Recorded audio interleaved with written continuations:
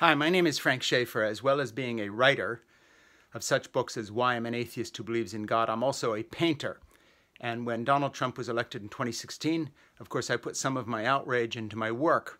For instance, in this painting of Pinocchio's falling from the sky, talking about his lies and the absurdity with rubber ducks and the infantile kind of attitude he has. And then this painting of more Pinocchios. And then another painting over here of Trump's gold card in a martini glass and the kind of wreckage he would leave in my studio if he had a chance, because he hates artists and creative people who stand against his ideas. But today I want to just make an open letter to my artist friends. By the way, that's my dog. Zip in the background. If you hear him barking, he wants to come into the studio.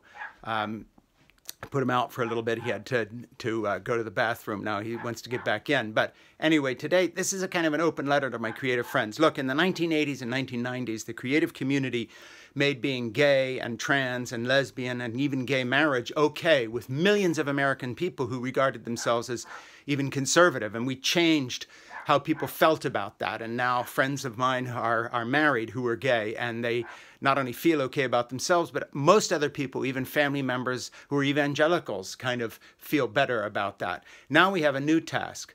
The Federal Judiciary has been taken over not only by Donald Trump, but the Federalist Society that have been feeding him judge candidates for posts all over the country, in circuit courts and federal courts all over the place, to stack it with far right-wing people in favor of theocracy and imposing evangelical Christianity on the rest of us. This is the real legacy of the Republican Party that has, like lick-spittle enablers, gone along with Trump, holding their nose at his outlandishness. Why? Because they wanted to get this. They wanted to get the list that the evangelical white right has given them through the Federalist Society, and it's worked.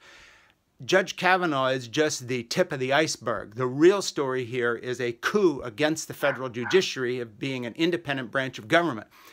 It is our job now to delegitimize them, to make them not okay, to parody them at every opportunity possible, whether it's in Saturday Night Live or anything else, to understand that they are simply now shills of a far-right Republican coup against the American people, a minority of white oligarchs imposing their will for billionaires and for others who have nothing to do with most of us Americans. So my fellow artist friends, hear me.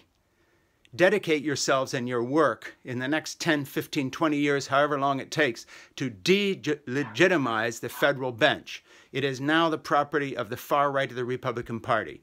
They are against women. They are against people of color. They are against immigrants. They are against gay people. They are against everybody but billionaires and right-wing ideologues and crazy white evangelicals who interpret religious freedom as imposing their will on us. Stand against them. Mock them. Do what I try to do in this painting of Pinocchio dolls falling from the sky to represent who Donald Trump is. Find your own way to do this. My name is Frank Schaefer.